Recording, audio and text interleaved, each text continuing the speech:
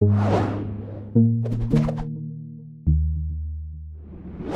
the client has answered all your questions, you have enough information on hand to determine whether the project is of interest to you or not.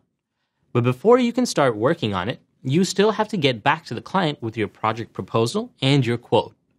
These documents lay the groundwork for the rest of the project. We're going to spend some time carefully looking at what these documents are.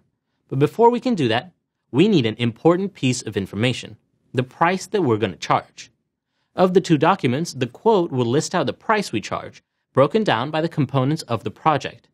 So before we put the document together, let's talk about how we can arrive at a price. As someone new to the game, pricing can be very frustrating.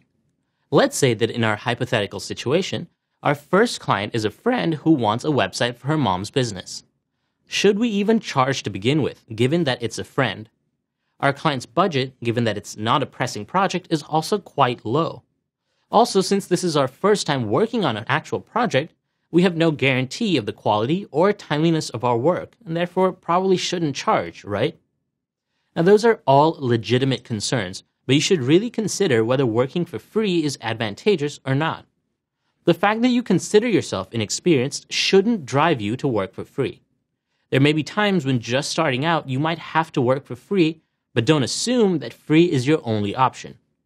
If your client is willing to pay you, charge for your work, because there are certainly negatives to working for free.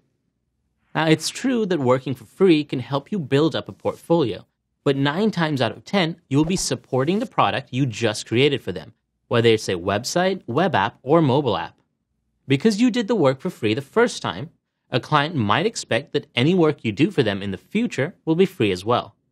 You'll be expected to update the website or add new functionality whenever the client wants and at no cost to them.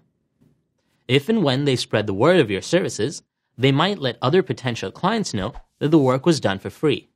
Now you have more clients who either expect free work or at least a great product for dirt cheap. Working for free can also damage your relationship with a client. There might be a chance that you want to stop working on this project after the initial job, but the client wants as much work out of you as possible since they're not paying for it. If you decide to stop working on it, there goes the relationship. This can be quite detrimental if the client was a friend or family.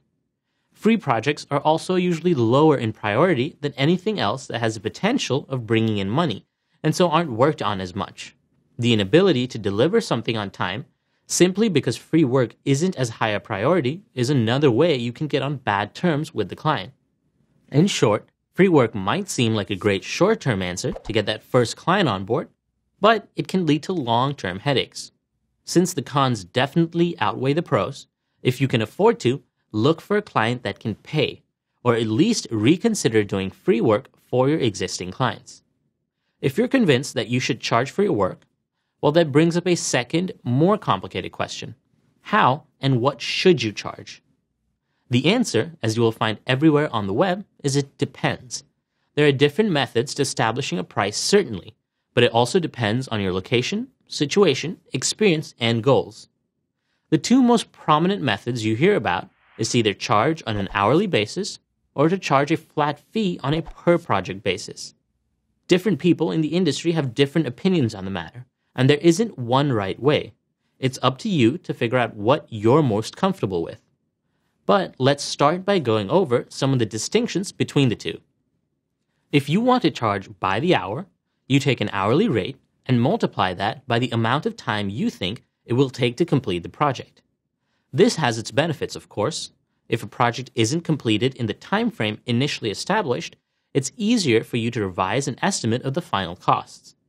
You can also do this if the client suddenly changes the project or requests an extra round of revisions or features. But hourly pricing isn't for everyone.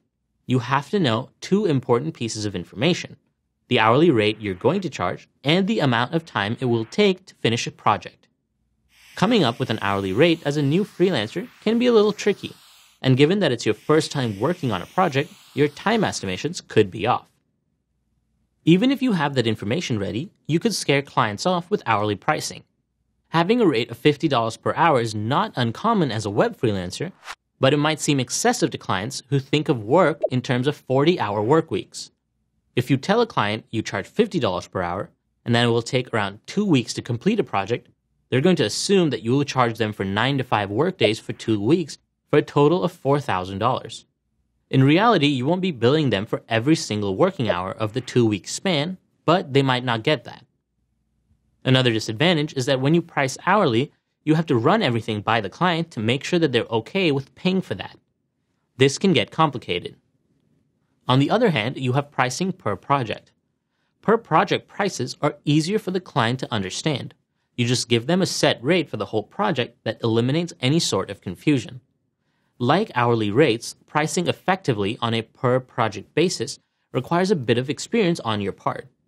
You should have an idea of how long it takes you to complete a type of project and what that should translate to in terms of costs.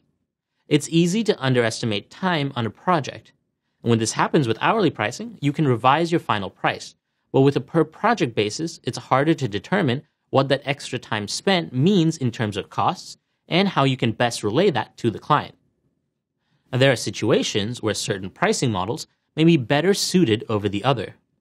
It makes sense to charge per hour if you don't know how long it will take for you to complete a certain project, if it seems like the project may change once you start working on it, or that there may be lots of additions along the way, and if the project isn't something you've done before.